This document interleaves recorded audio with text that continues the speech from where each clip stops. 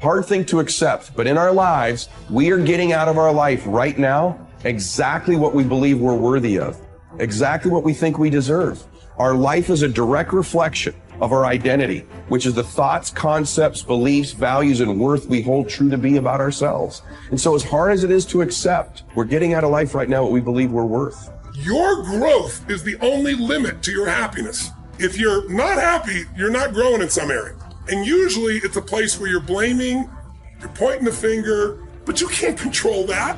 You can't make it not happen. What you have to do is become stronger than any of it so you're free. Freedom comes from growth. Freedom does not come from control. Then you would have to ask yourself, who do I want to be when I open my eyes? Now, the act of answering that question is going to turn on your frontal lobe, and the frontal lobe has connections to all other parts of the brain. And it's interested in answering that question because it is the creative center. So as it begins to scan the landscape of the brain, it can only gather information from things you've intellectually learned or things you've experienced in your life. And it begins to associate those different memories with the question. And when you get enough networks of neurons firing in your brain, you see an image or a picture. That's intention. And then as you begin to live and rehearse who you're going to be, you begin to do that exact same thing. You begin to install neurological hardware in your brain. Repeat it, it becomes a software program, and you begin to behave that way. Now the brain is primed. It's no longer a record of the past. It's a map to the future. Now the person can feel the emotions of their future. You're going to see a person move into a different state of being, and they are going to have all kinds of biological changes. Your perception of your world is what controls your genes. And if you're not feeling well, the issue is you don't have to change your biology, you just have to change your perception. And this will then give you your power back. And this is what we have to recognize. We're not victims of biology, we are masters of our biology. Everything that is required depends on you. Having the mindset that regardless of anything that is around you, that is surrounding you, that is trying to drag you down, you must have the mindset. You must be strong. You must be resilient. You must be driven. And you must be able to take whatever's coming at you. What goes out is what comes back. As you sow, so shall you reap. I mean, it's in every great institution that there is in the world, whether it's a religion or a philosophy or whatever. What you put out is what comes back. Whatever you plant is what you're going to get back. And the more that you put out honesty, just because it's what you are, because you are being honesty. You're not trying to be honest. You're just being honesty. Then that's what will come back to you on a regular basis. And when it doesn't, you'll just see that as another test for you to pass. This comes from Einstein. He said, the most important decision any human being must make is whether or not you live in a friendly or a hostile universe. Now, he could have said realization, but he didn't.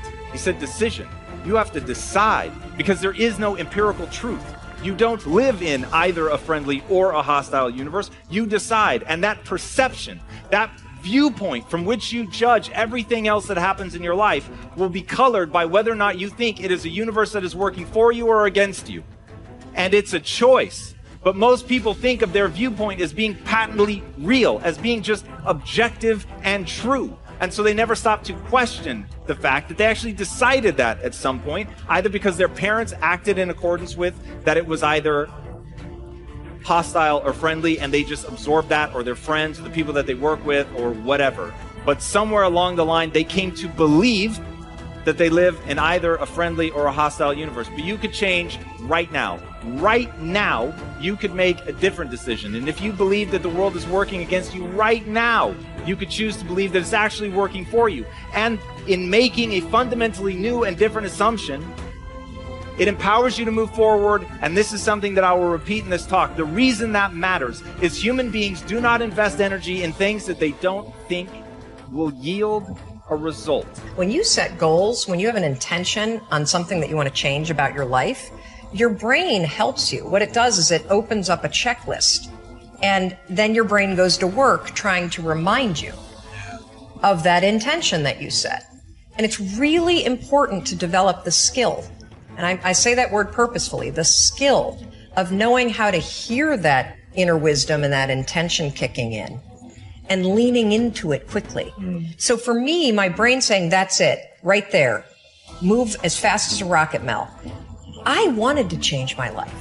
And I think most people that are miserable or that are really like dying to be great and dying to have more, we want to change. We want to live a better life. We want to create more for our families. We want to be happier.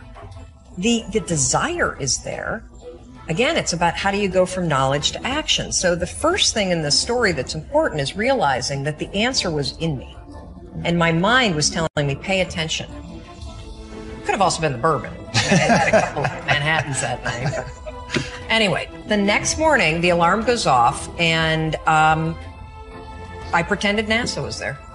It's the stupidest story. I literally went 5, 4, 3, 2, 1. I counted out loud, and then I stood up. And I'll never forget standing there in my bedroom. It was dark. It was cold.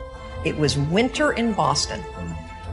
And for the first time in 3 months, I had beaten my habit of hitting the snooze button. I couldn't believe it. And I thought, wait a minute.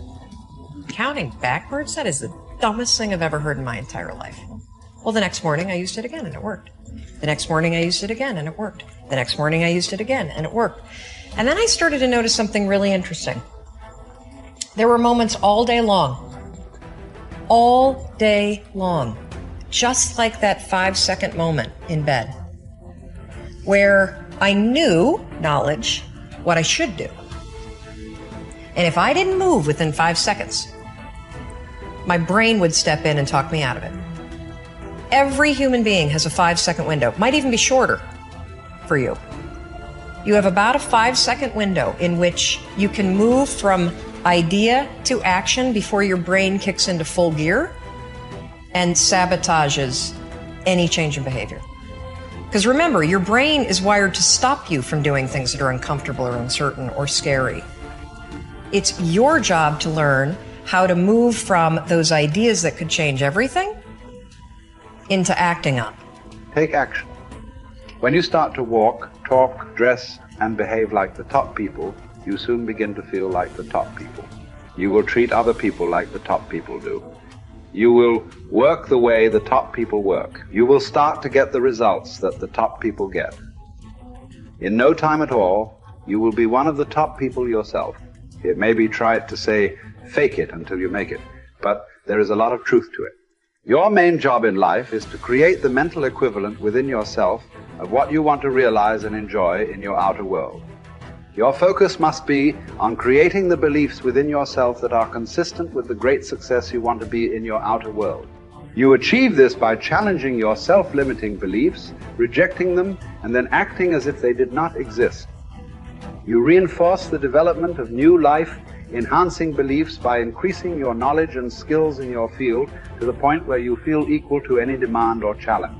You accelerate the development of new positive beliefs by setting bigger and more exciting goals in every area.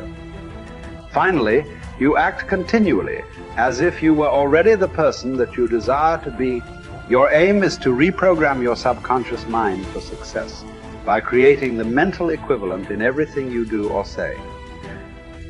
Make a decision this very day to challenge and reject any self-limiting beliefs that you might have that could be holding you back.